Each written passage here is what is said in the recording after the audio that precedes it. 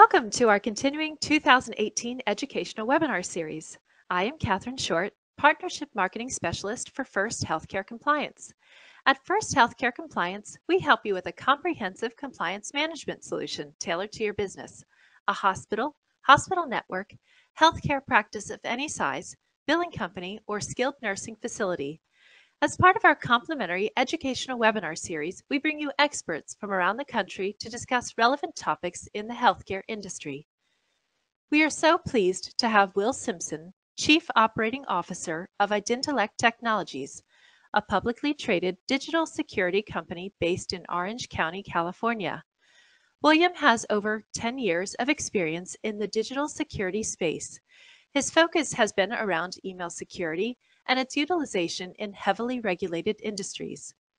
As part of the innovation team comprising the Identilect Technologies staff since its inception in 2011, William has a strong background in the particular space where security, technology, and business operational processes meet. Too often, there is a gap in communication and true cohesiveness between the IT side of businesses and the operational or compliance aspects inherent to today's digital world. William has hosted and continues to host numerous cybersecurity and compliance webinars for professionals in the medical, financial, and legal industries. His blended background of expertise allows him to take the complex topics of compliance and technology and percolate them down into easily understood, actionable information to ensure practices are able to stay informed, technologically current, and operating within their individual regulatory requirements. A copy of the slide deck is available for download on the control panel. Feel free to submit questions in the question box on your control panel during the presentation. We will address questions at the conclusion of the presentation. Your Paycom CEU certificate will be emailed to you from Paycom following the broadcast. There is no need to request it. Additional CEU opportunities will be available to BC Advantage members following the live broadcast. See their website for details. Will, go ahead. Catherine, thank you so much for the great introduction, and welcome everyone. It's a pleasure to be speaking to you again. What we're covering today is sort of an extension of the part one of this series that we discussed earlier.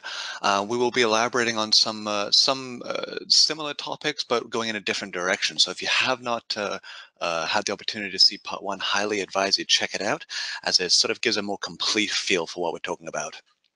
So the topic of this session specifically is going to be going over primarily email communications, how they travel, where they're vulnerable, and different compliance considerations inherent to this medium. I also want to touch on some mobile device utilization, different security best practices and considerations in our practices. Then we're going to finish off with some social media understanding. It's a sort of an inherent part of communications today, so it's important to make sure we're meeting compliance and patient requirements and expectations. Okay.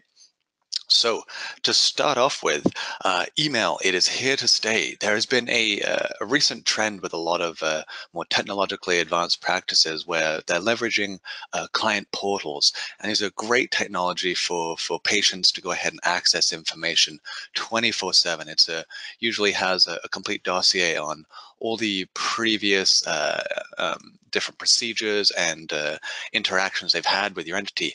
However, it does not provide a cohesive way to communicate with other practices, insurance carriers, and a lot of the other entities. So you'll find that email communication is a great unifying way of communicating between not only different entities, but also different generational gaps.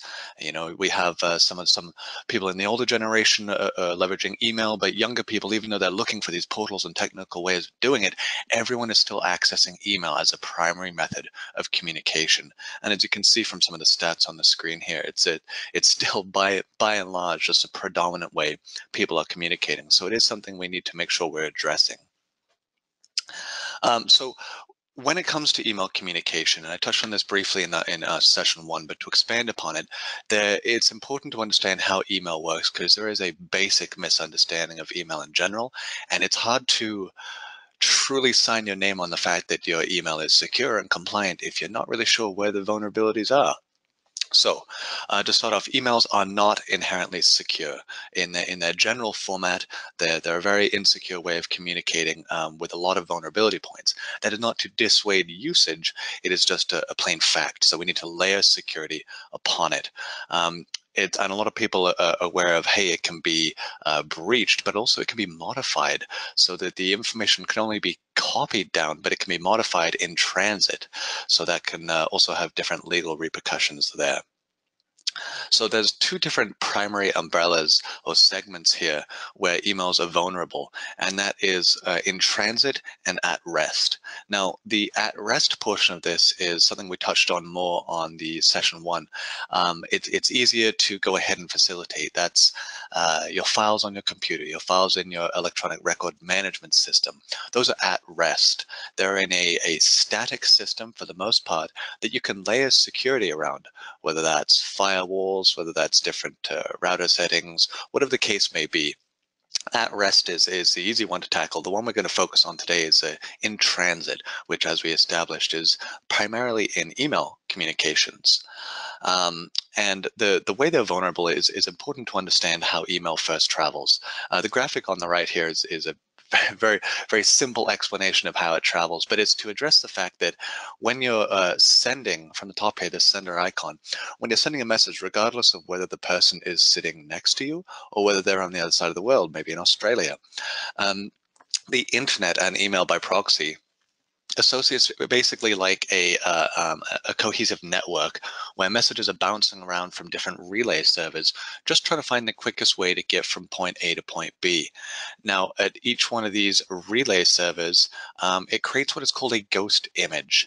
A ghost image is simply a copy of that that's retained on there for 7 to 10 days. And the reason it does that is because when it's traversing the internet, trying to get from point A to point B, sometimes it'll hit a dead end. And in that case, rather than retracing the steps, it can simply recall where it was previously and initiate from that copy. But these servers, these ghost images, are stored non-securely. They're just basically like a photocopy of a postcard. So you want to make sure that that's where we're protecting this. And important to note, actually, I'm going to go back here. There's multiple points of vulnerability, not just in this center, the internet portion here, but in the segments between the sender and the internet and between the internet and the receiver. There's an important distinction when looking into different email security, email encryption, I mean. There is what's termed server-to-server encryption, and there is end-to-end encryption. Server-to-server encryption basically means that once the message has hit this internet, this ether here, it will secure it and it will remain secure when in the internet. That means that the transportation between the sender and getting to the internet and leaving the internet to the receiver are unsecured gateway points. So it is important to make sure that you, when utilizing email encryption, you want end to end. That means from the moment that the sender composes and hits secure send or encrypts that message in some fashion, before it ever hits the open internet, it is already in encrypted format, meaning it each one of these ghost images will just go ahead and copy unintelligible data. Okay, so end to end is the takeaway from that one. Make sure that your email encryption is end to end. So I wanted to address some of the ways in which in transit they are vulnerable, because a lot of people, patients we deal with here, or practices that we deal with here, ask me, well, you know, my practice is relatively small. I don't think my particular practice is being targeted by hackers. And for the most part, you'd be right. It is not a personal topic unless you're a large juicy entities like Anthem. The way that it happens is more ambient. So a common way that we briefly touched on previously was sniffers. Sniffers is a very simple way to compromise unsecured data in transit. Basically, it is a software that you can download off the dark web. It's not incredibly technologically challenging to wield, so it doesn't require a high level of sophistication. But they install it on different access points to the web, and it's basically just filtering down copies of that information, any information that goes through this point. So some examples of where this is utilized is unsecured Wi-Fi networks at airports, hotels, and coffee shops. Why are these important? There is a lot of people that are going ahead and while they're waiting for their airplane to land and take off for their flight in an hour, they're accessing their email, their bank account information, a whole bunch of personal information during these periods of time. And they're not really aware of the security risks involved in doing so. You always want to make sure you're connecting to secure networks, but more importantly, encrypting those sensitive communications so that if your message happens to route through a compromised gateway, whether that's somewhere on the front end, like the airport or hotel, your coffee shop you're sitting at, or if it's one of the relay servers, which we have no idea. We don't get to determine the workflow of an email. It's simply trying to find the quickest path. So this is one of the primary reasons we want to encrypt that message during transit. Next is key logging. Now, we spoke about key logging and preventative measures in the previous one, but not really why it's important in regards to this workflow here. Key logging is a good example of where the at rest aspect of email communications comes into play. We talked about in transit and needing security there, but the at rest portion is also equally important. So in regards to how it is generally facilitated, there's a variety of different malware ways of going ahead and compromising that information, but a common one is in fact key logging. Now, the interesting part about key logging is it's actually really well designed. It was created by developers originally to go ahead and get feedback from users during a beta test. So let's say that I'm creating a new medical record management system, and I have a user interface that I'm trying to find out how to tweak it to make it better. So key logging was originally designed where I'd put that in the system, and my beta users would go ahead and test it out, and I can see, I can see the majority of people getting a bit lost when trying to navigate between these two screens. I can see because of the different key logging that is going on there. However, this technology was used for evil in the way that cyber criminals are leveraging this to go ahead and record every keystroke you make. Now, these types of malware are a lot quieter than viruses. Now, they don't generally have any obvious symptoms other than unwarranted transactions happening or people accessing your email account that you did not really realize or logins from different locations. The hard part about key logging is that even once you scrubbed it from your system, that doesn't mean that someone doesn't have your credentials or they're not being sold out there on the web. So if you even suspect key logging, you have to scrub your systems and do all sorts of security measures and remake all of your profiles. So it's a real pain, but also a very prevalent way to affect data at rest. So even if you're using email encryption, a lot of them will protect it during transit, but at rest is still the responsibility of the covered entity. And that we expand upon in the previous section, so feel free to reference that information. Now, incorrect recipients. Everyone that I've ever encountered has had that uh-oh moment, that feeling in your stomach 30 seconds after you hit that email and you're like, wait a minute, did I? No, that was the wrong Brian, wasn't it? So it actually accounts for a lot more data breaches per annum that a lot of people could consider. A big one happened, I believe it was last year, where a large medical entity, I won't get into any brand names, an employee was sending an Excel spreadsheet with a list of a lot of the client information, patient information, sorry, and they were trying to send it to, I believe it was one of their private email addresses to work at home, but they got a digit wrong in the @gmail.com extension on the email, and then ended up sending this whole list of patient information to a mystery Gmail user. And there was a whole legal event surrounding this as they tried to subpoena Google to say, hey, you need to go ahead and squash that email and verify that it was deleted from existence. And Google was like, basically, well, you sent it out there, it's gone. And I don't believe any breach ended up happening. Luckily, I think it was a derelict Gmail account. However, that doesn't negate the fact that it was in fact a breach of information and they still had to report on it and still had a whole bunch of fallout from it. So it's important to make sure that when you're implementing your email security tools, a lot of them come inherently with different control capabilities. It's not just as simple as, hey, yep, it encrypted the message. If the information we're dealing with is sensitive enough that it requires encryption, logic would then follow that it does require some method of control, which is something that as a culture we've just gotten used to giving up once we hit send on that email. So it's important to make sure we have those controls, and we'll dive into that a bit later. Um, Breach notification. So there is a breach notification rule that covers covered entities as well as their business associates. And in the event of a data breach or an email getting out, whether you sent it to the wrong person or whether there was a sniffer that got a hold of it or you had keylogging software, all those things we just discussed, any breach of information has to be reported within the first 60 days. And it can take a while to find this. the unfortunate part is the further away from the event date that you get in your reporting, which oftentimes can take 6 months to go ahead and identify that there was a breach, because oftentimes they lay in wait and they are not sold and available to the public until later. So it's important that the sooner you realize there's a breach, report it. If you're waiting too long, not only can additional fines be imposed, but you'll be usually at a higher tier of fine. There's 4 different categories there. So it's important to be as proactive as possible and make sure you're doing those HIPAA risk assessments to see where the vulnerabilities are and to make sure you have different security protocols in place to detect these kinds of threats. So the importance of control. The notification law really, I think, is a great way of highlighting the need for control in your email security solutions. You want to make sure that when you send an email out there, you want to be able to retract an email once it's out there. If I sent the email to the wrong person, like in the previous slide, we had an example there, 2 different bills, I think it was. You want to be able to retract that information. One of the core concepts of HIPAA is to limit the access and sharing of information. And this is represented in their 3 different safeguard logic, workflows, and requirements that we'll get into momentarily. But regardless of whether it's email, whether it's hard drive, digital, physical, the limit of access and sharing of information is really the core focus of HIPAA. So when you're looking at different security measures, keep that in mind. Does this accomplish this? If so, you're headed the right direction.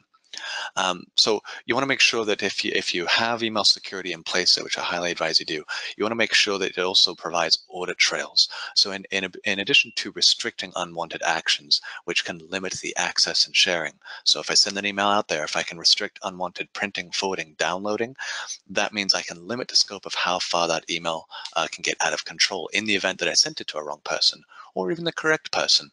It is my job as a steward of that information to go ahead and control the access and sharing. And so if you send an email to the wrong person, if you have the ability to, 1, check an audit trail. Has it been viewed? No, it has not been viewed. Okay, step 1 cleared. Step 2, can you retract that email? If so, if you can retract that email and show evidence via the audit trail that it was never viewed by the recipient, no breach took place. It's very important because it's very easy to happen. Whereas if you have these controls and you have this visibility through your security system, you can avoid a very nasty and public exposure in the event of this happening, which, let's be honest, we're sending hundreds of emails a day. It's just a matter of odds. Next up, I want to touch briefly on the 3 safeguards. I was alluding to this earlier. During the OCR HIPAA audits and in any sort of a breach investigation, they want to take a look at your different safeguards. There's 3 main categories: the administrative, physical, and technical safeguards. Obviously, we're focusing on technical safeguards here, but you can see these are all in alignment with that core tenet of limit of access and sharing of information. So your physical ones are pretty obvious. You're probably already aware of those. Lock your file cabinets, give it keys only to the necessary management, lock your front doors. Administrative, that's your business associate agreements, your trainings, attending webinars such as this, for example. And different workflows and HIPAA risk assessments. But the technical ones, they want to make sure that you have policies and technology in place that can go ahead and have access controls. Who can see the sensitive content? Does everyone have the ability, like if you have a general mailbox, info@dentalorganization.com. If people are sending PHI to a general mailbox that is then going to everyone in your organization, whether that's a small practice or a large practice, that is not limiting the sharing of access of information. That is a non-compliant way. You can't have an easy way to audit who saw that information. No way to limit the access control. So if you have a general mailbox like that, I highly advise you restrict the mailing group to a very select few number of employees. Audit controls. Can you prove that security was utilized in your communications? Can you prove that only the intended party was privy to that information and that it never made it past that entity? So again, coming back to your security controls on your email encryption, if you have an audit trail and you can restrict printing, forwarding, downloading, you have done your due diligence to make sure you've restricted limited access and sharing of that information, and you can prove it with a digital trail. And then, of course, transmission security. And we touched on this briefly earlier. Are your communications encrypted end to end? It's a very important aspect. You'll encounter a lot of entities, for instance, some email providers that will say, yep, we're HIPAA compliant. And a lot of people will take that at face value, saying, oh, well, that means that any email I send using this service is HIPAA compliant. And it's not necessarily true. A lot of them are saying that which is their responsibility, which is the storing of emails, is done in a HIPAA compliant manner. They're not necessarily saying that when you communicate to other email providers, meaning not their brand, that they're protecting that. So just because someone says they are HIPAA compliant does not mean they are providing every inherent tool for that compliance. It just means in the aspect that they provide, the hosting of that email, that aspect is compliant. So it's important to make sure that you have that outlined and get business associate agreements where applicable. Now, a common question that we encounter is regarding retention policies. There is actually no HIPAA medical record retention policy requirement. This is actually one of the very few portions of HIPAA that is superseded by state regulatory requirements. Each state has their own different regulatory requirement regarding retention of medical records specifically. A lot of them segment that outside of general business information. So make sure you go online and you look at the email retention or medical record retention policy of your particular state and act accordingly. They vary. Some have a 2-year, 6-year, 8-year. Every state is different, but make sure you're adhering to it. The covered entities and business associates are covered by those laws. So it's not just you, but it's any of the vendors you have business associates agreements with. They need to be made aware of that. And I would highly advise that you have that as part of your business associate agreement verbiage. Okay. Now, email retention policies in regards to compliance policies and procedures, HIPAA does have an opinion on this. There is a stipulation saying that you must retain this document for a minimum of 6 years from when it was created. Now, oftentimes in practices, this is updated as the speed of technology moves quite quickly. Even if you've updated this, say 3 years ago, you updated a policy, you still need the previous iteration to be retained for that full 6-year period before going ahead and removing that. And I've listed some examples of that. There's privacy practices, a big one here, risk assessment and risk analysis. For some that are not familiar, there is a requirement of covered entities and business associates to do annual HIPAA risk assessments or analysis. Now, this can be a very daunting topic for those that are not familiar or smaller practices that don't have a purely dedicated individual for a compliance officer, but someone who is rather wearing multiple hats. There is a free tool online. You can go ahead and Google HIPAA risk assessment tool, and I believe it's through the HHS website that it links to this tool. It's a free tool, sort of like an install wizard that walks you through step by step. Here's what you need to do. Here's how you do it. Do you have this policy and procedure documented? So there is some guidance on that, and I would recommend you go ahead and schedule that annually, have that well documented, as documentation is a huge part of the HIPAA audits. Okay. So when you're looking for email encryption, there's a few key things to look for and a few things to be wary of. This is a space where technology has evolved a lot in the past few years. Now, keep in mind, email encryption itself has been around for decades. It's not a new technology. It's just gotten a lot more intuitive recently. So if you've been on the receiving side of an encrypted email, I'm assuming most of us have been on the sender side, but on the receiving side, this workflow will probably sound familiar to you. The majority of email encryption solutions out there historically require that both the sender and receiver belong to the same system. Meaning if I have Acme email encryption and I send you a secure message, you have to either register, download, or purchase Acme email encryption just to open that message or respond securely. This is terming belonging to the same system. So while a lot of people have gotten used to the fact that that's just part of the cost of doing business, there are solutions out there which go ahead and do not have that process. So you want to make sure that you have a simple recipient process. For those of us that have heard the squeaky wheel on that one, oftentimes a client will say, I don't remember my credentials. Can you resend that information? The more hurdles you're putting in between you and your patient, the more frustration and time is going to get eaten for it. Next is a full feature set, and this is something we've been talking about previously in this session. You want to make sure you have full control abilities that's not leaving your sensitive information vulnerable. That means you need to be able to, if you need to, restrict unwanted printing, forwarding, downloading, or recall a sent message when sent securely. Now, there is an innate recall ability in Outlook for us Outlook users here. For those that have not used it, you're not missing out on much. Basically, what it does is that recall ability that's native to Outlook program specifically. It does not retract the message unless the planets have aligned, meaning the message has only been sent internal on a personally hosted exchange, and it has not been opened. So it's very rare that these planets align. Typically what happens is if I try and retract a message that I've sent in Outlook, it'll send a follow-up email notification saying, hey, Will messed up and would like to retract this message, but it doesn't actually retract it. So make sure your email security does in fact have that capability. Otherwise, you're just sending out the red flag to say, hey, take a look. You want to make sure that also when you're implementing security, as I said, it's been around for a while, but it can be quite clunky. There are many ways to facilitate email security, and there's also a lot of different flavors. A keyword to look out for in the white paper credentials of an email security solution is NIST. This is a government entity for standards and technology that goes ahead and vets different email encryption policies, workflows, and technologies.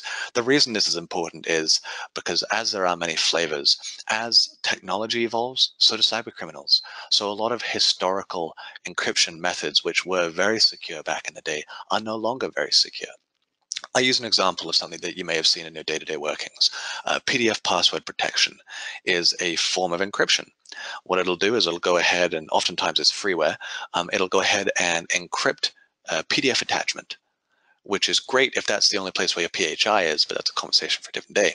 However, what the technology has not kept up with modern cyber criminals, and the specific way is password timeouts, which is a topic we delved into in a previous session. But in this scenario, think about this. If I don't have a timeout on my passworded PDF, it's very simple to download a PDF password cracker and walk right into that email, or that attachment rather, within moments.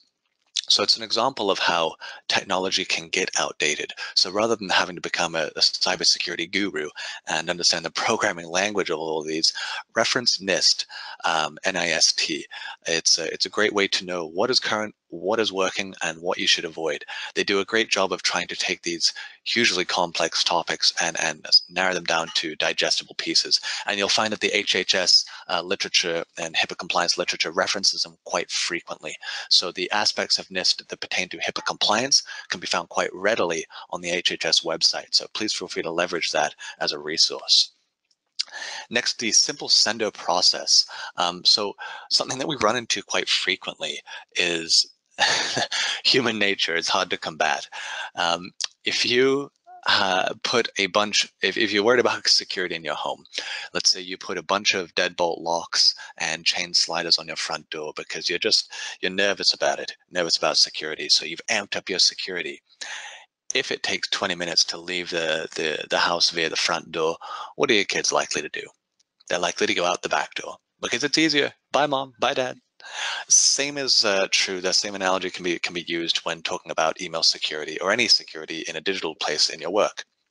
If the process for your staff to utilize it is a pain, it is complex, or requires a lot of different sign-ins, logons, passwords, or training every 3 weeks on how to use this new infrastructure, if it's complex, your staff will find ways around it. That is not to insult your staff or to say that they're deviant in any way. It is human nature. People like to find the path of least resistance to facilitate their job. So make sure the security that you're implementing is minimally invasive to your staff. You want user-friendly interfaces. You want the least amount of touches required. If you can automate detection of PHI in your email communications, if it can automatically detect PHI and encrypt it, leverage it. That is an asset, because then realistically you need one individual who is well versed on the different PHI requirements to make sure to nurture that dictionary and that automation process. And as long as that's dialed in, the other pool of employees is sort of on autopilot in regards to encrypting the appropriate information. Next, business associate agreements. This is a hot topic, and I always like to bring it up in every one of my lectures, as I find that a lot of people don't really understand the severity of it.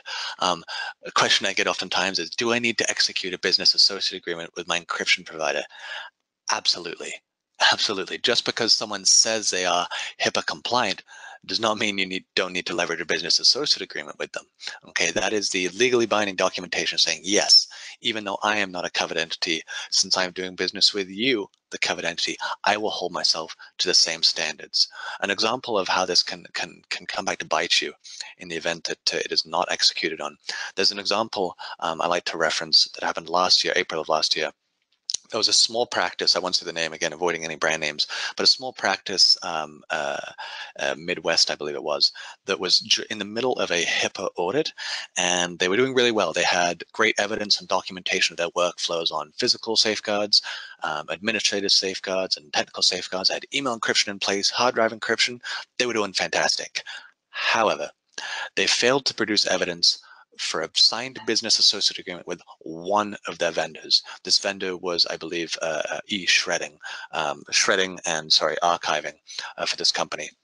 So they, even though the company they were working with was in fact HIPAA compliant, they just didn't have a signed business associate agreement. That ended up costing them $30,000 from that HIPAA audit. Let that sink in for a minute. There was no breach of information. There was no complaint. It was just a HIPAA audit that noted that they didn't have a business associate agreement with one of their vendors who peripherally touched PHI utilizing their technology in archiving those emails.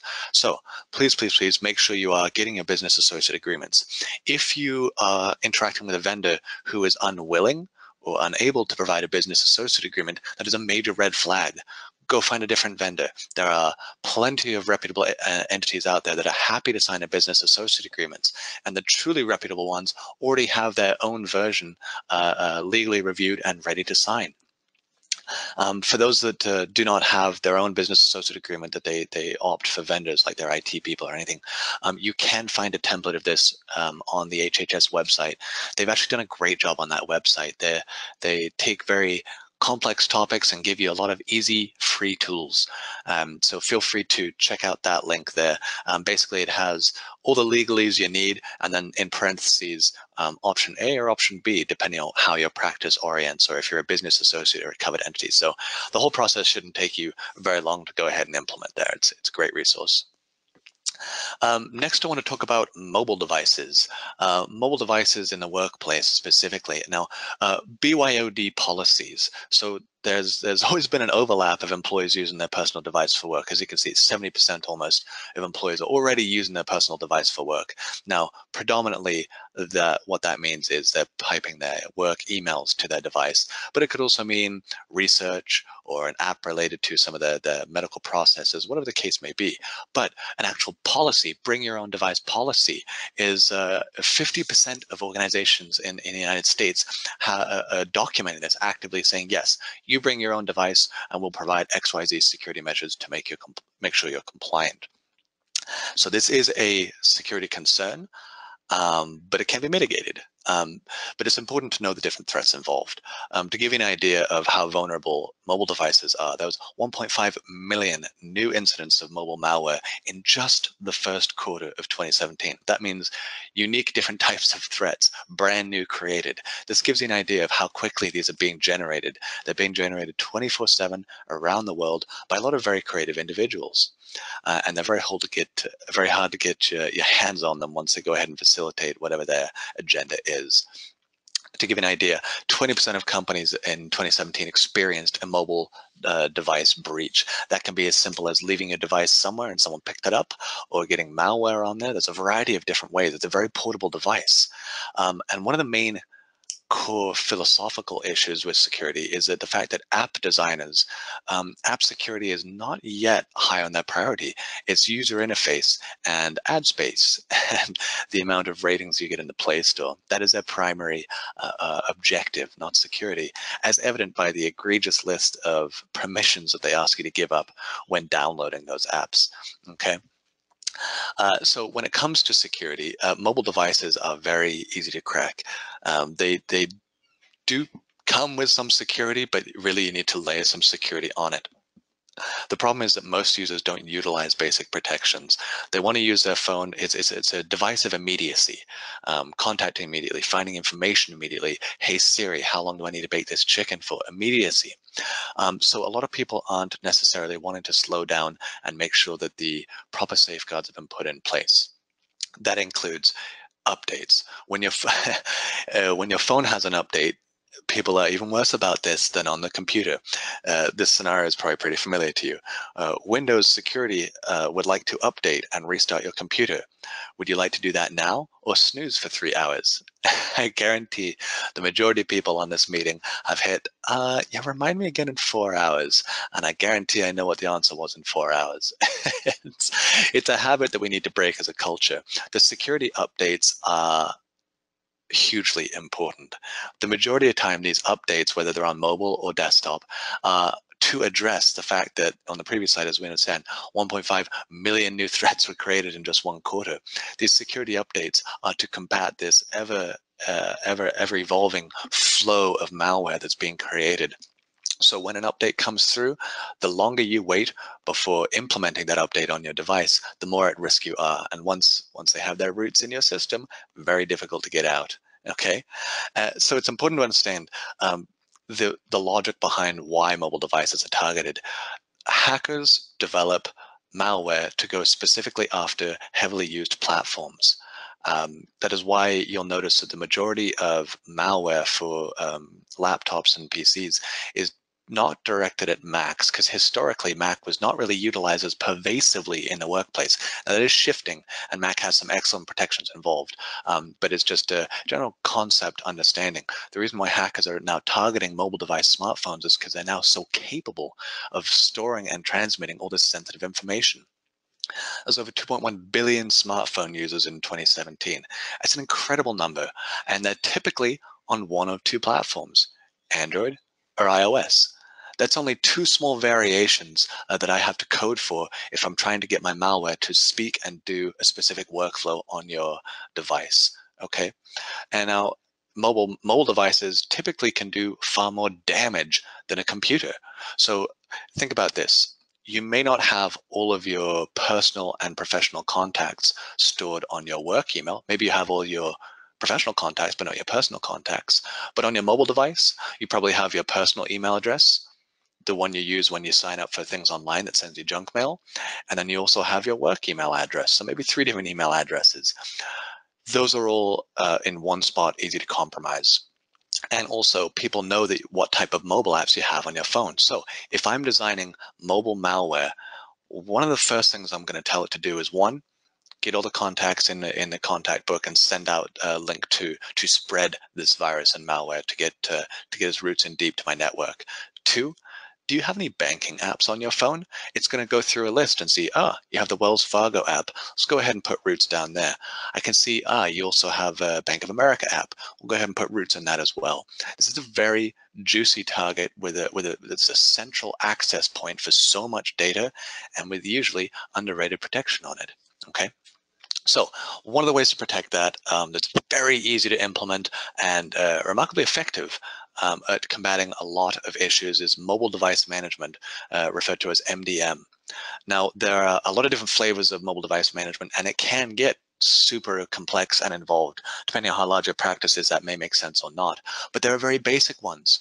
And the basic factors that you want from any MDM program is the ability to remotely locate a device, to ensure it locks, to ensure that there is a password on the device of sufficient capacity, not just a pattern that goes in a circle, maybe a 7-digit password requiring uppercase and lowercase and symbols.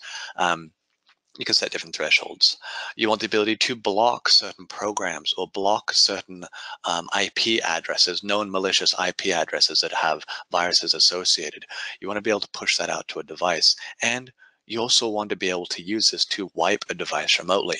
So an example of this, you pipe your work emails to your mobile device, and then you attend your friend's bachelor party in Vegas that weekend, and somehow your device goes missing over the weekend. It happens, falls out of your pocket in the restaurant, or whatever the case may be. If you don't know where that device is, you have a ticking time bomb, unless you can know for a fact it has been wiped and taken out of the equation. So very important to have these capabilities. Now, Oftentimes these programs can be quite inexpensive or all the way up to incredibly expensive, but the truly good ones allow you to test drive them first. So check out the free trials and leverage the tools. If you're using Google for Business, I believe they have a native MDM program that's very easy to navigate in that as well. There's some extra features. If you want to get a little bit more down into the rabbit hole on it, geofencing is a great tool to use. Geofencing, as you could probably tell by the root words there, is basically saying these policies should be enforced if X conditions are met geographically. So an example of that would be if I work in a cosmetic surgery clinic. Let's say I get a lot of high profile clients. I'm working in Beverly Hills. Privacy is going to be a huge aspect, not just due to HIPAA requirements, but also due to my patients' expectations. A geofencing policy I might choose to utilize is when this device is within 1 mile of my workplace here, my address, the camera is disabled. That means that when your employees are at work, they can't take pictures of those clients because it's disabled the camera. Now, as soon as they go 1 mile away, that restriction is lifted. That's an example of one way of using geofencing. Another one is email cannot be accessed if you are not in the continental United States.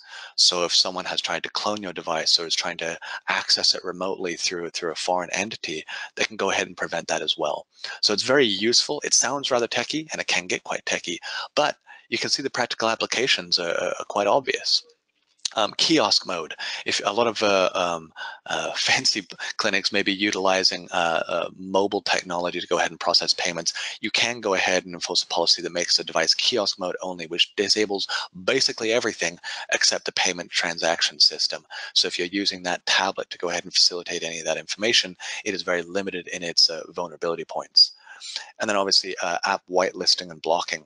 Maybe you don't want people using Snapchat on the work device because it requires too many permissions, and you want to block XYZ different features. And then data throttling. An example of why you would want data throttling is twofold. One, if you're paying for any of your staff's phone and data plans, you don't really want them talking on Skype for hours at a time off the Wi-Fi. Your bill will get very high.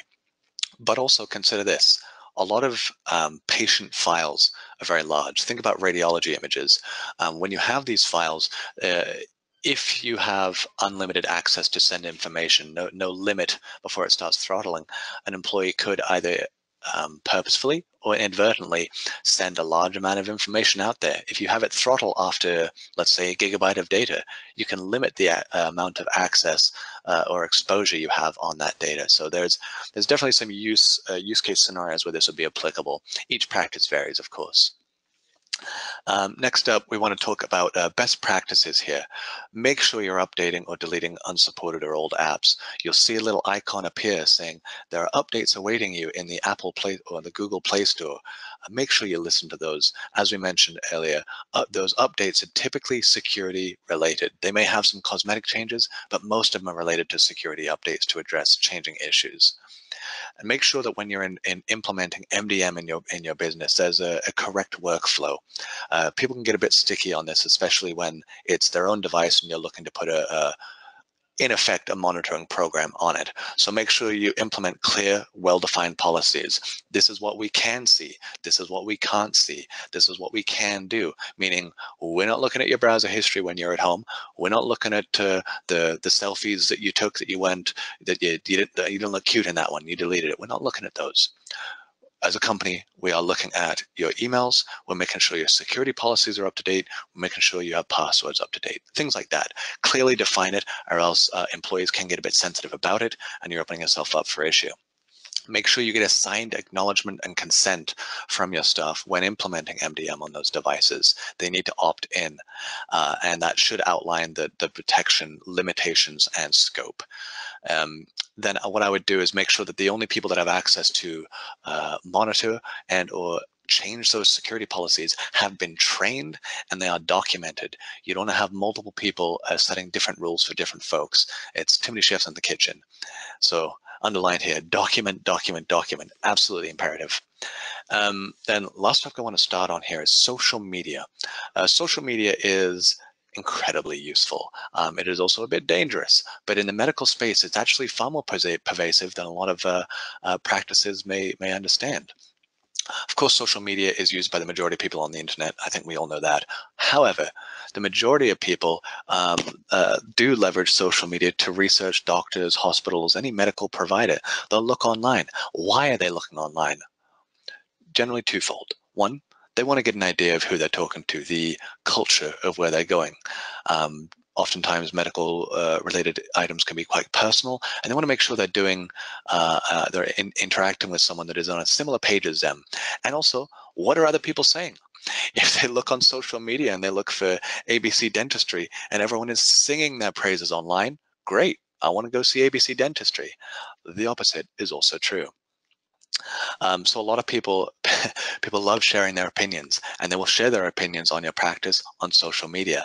If you're not on social media to monitor this and do damage control or thank people for their positive reviews, you're missing out, and it's something you definitely want to get on top of. An interesting stat I just wanted to include here also: YouTube traffic to hospital sites has just seen an astronomical increase year over year, 119%.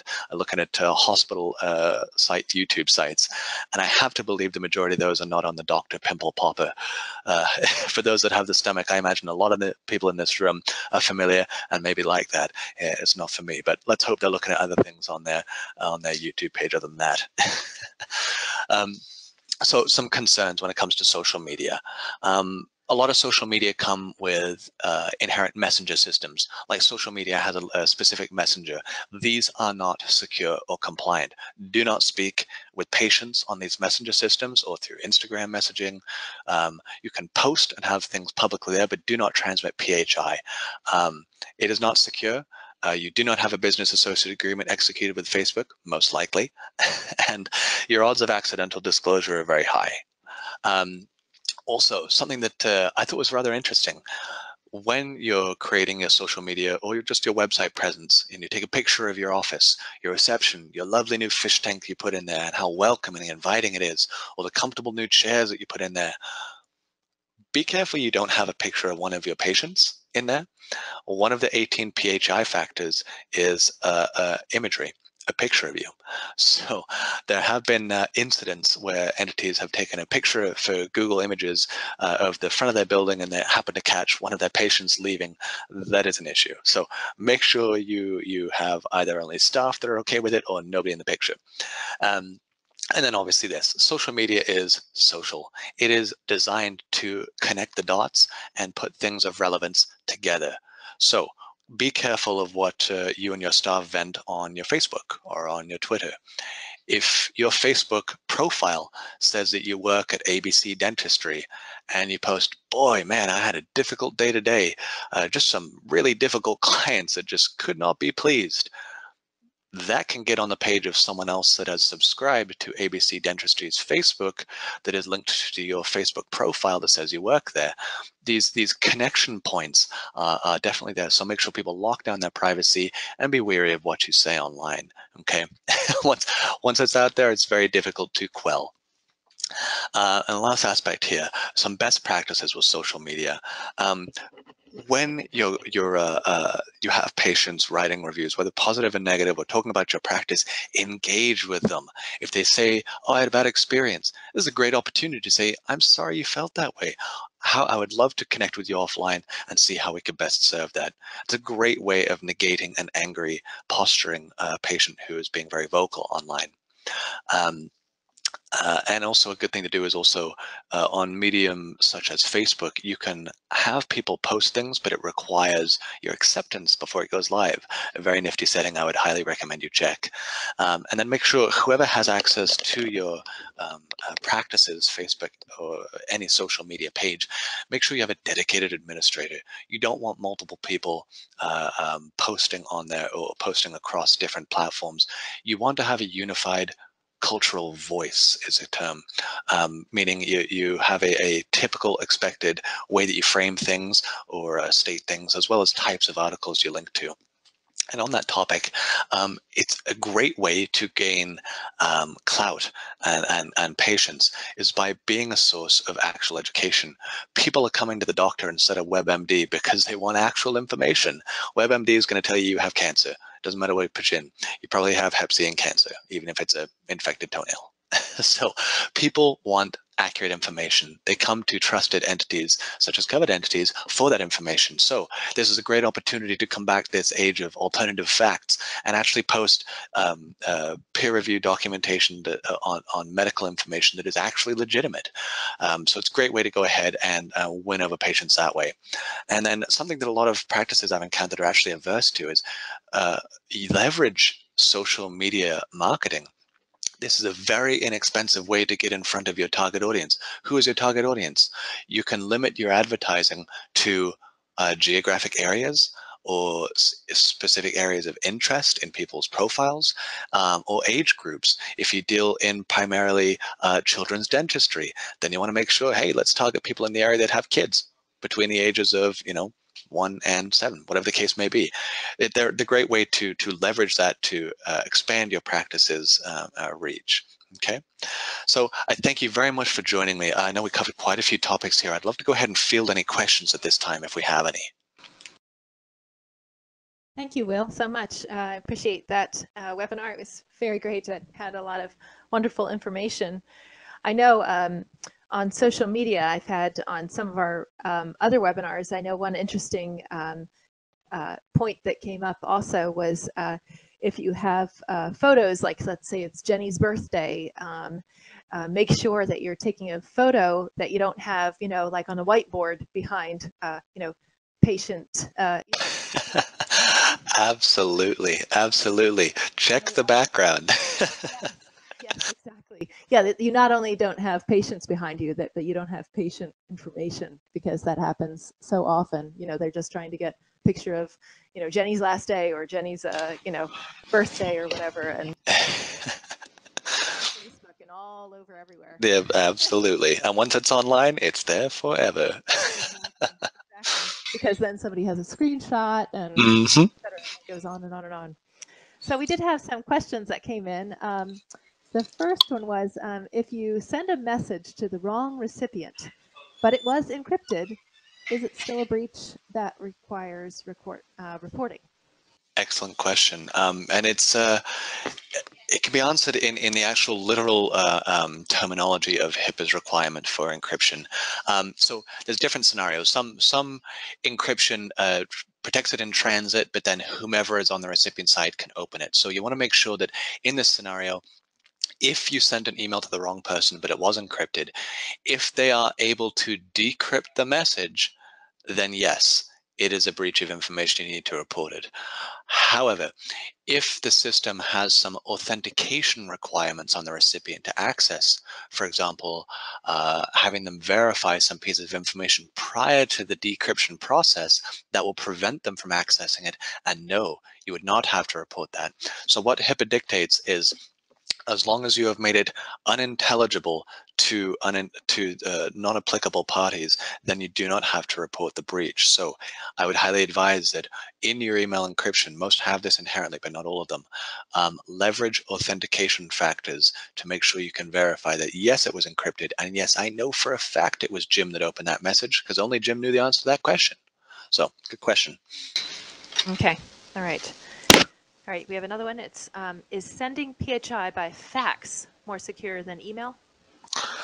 This comes up a lot, actually. A lot of people are peripherally aware of the topics we discussed here and how emails are not inherently secure, and they take that to mean that email cannot be secure, so they go back to the tried and trusted fax. Fax is not compliant or secure. Fax is a very vulnerable way to send information, and you lose any of your audit and control capabilities. Meaning, if I send a fax, someone says, oh, here's a fax number you can send that information to. I don't know if that's the local FedEx Kinko's. I don't know if that was in an isolated room. I don't know who is standing around.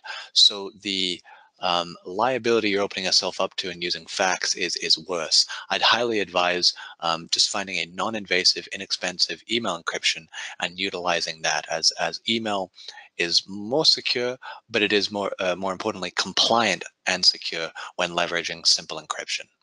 Right, everybody standing around there is getting. Yeah, exactly. It'd be pretty embarrassing to be at the FedEx Kinko's learning about your tests. Right, exactly. Actually, speaking of Kinkos, what is the deal with copy machines? Because copy machines hold on to all the information, right? Is that correct? Absolutely, that can be an issue. So any fax machine, copy machine does have its own RAM, its internal memory, which does go ahead and hold on to that. The majority of reputable print companies will go ahead and have a retention wipeout on that, meaning they get hundreds of different jobs, each day that they're printing, and they only have X amount of memory. So typically, they will go ahead and erase that. But what I would advise is if you are printing anything with PHI, keep it on local hardware. You can leverage, your presentation, like the PowerPoint we have here. I can go ahead and print that at Kinko's, but my email communications with some patients, I would not go ahead and do that, as you don't know who has access to that, and you haven't signed a business associate agreement with them. Great question. When a company comes in and they have a contract with your practice, so then they have a business associate agreement with your practice. Is that correct? Yeah. So whenever you're utilizing a vendor that in any way that technology or process touches PHI, you need to exercise a business associate agreement with them. Doesn't matter if they're actually looking at the information or if they're providing technology which houses, transmits, shreds, whatever the case may be. If their technology or process touches client PHI, patient PHI, you want to make sure and get a business associate agreement. And then every time they update your copier or whatever the case may be, then they wipe that clean and then they replace the copier. Then Yeah, exactly. Same sort of logic. Same with the shredding company. Whenever they have that, they'll go ahead and go ahead remove that data after X amount of time, and also house it appropriately with the correct technical safeguards. interesting. Okay. Well, we had another question. So, is there a security difference between Android and iOS devices? It's a good question. There is. Now, both can be made equally secure. However, there is a logic difference between iOS, the Mac sort of side of things, and the Android side of things. Android leverages open source programming for a lot of applications, meaning that anyone that knows a bit of coding can go ahead and start developing an app and can get it up on the store. There's not a hugely rigorous testing process. There are some safeguards, but I can go make an app and I can get it up in the store pretty easily. However, on the iOS side of things, the Mac side of things, there is a far more rigorous testing process and very limited tools in which they let you play in their sandbox. So if I want to make an app for the Apple Store, there's a lot more requirements and hoops I have to jump through. So I would say innately out of the box, iOS is less prone to mobile malware. However, if leveraging the correct security and logic when utilizing a device, they can be made comparable. Right, right. Well, we really, really value um, your time and value your webinar here. Will, we thank you for coming and presenting this to our attendees. Attendees, we really thank you for coming and viewing this as well. Did you have any final thoughts for us here on this? No, thank you so much, everyone, for attending. Really appreciate it, and look forward to presenting to you again in the future. Okay, well, attendees, please use the contact information on the screen for any questions. Or if you send us any questions, we'll forward them on. My contact information, communications@firsthcc.com, will be available after this screen closes. You can register for any future webinars or request a demo of our compliance solution on our website at firsthcc.com. You can also call us at 888-543-4778. And thank you so much for joining us. Thank you. Have a good one.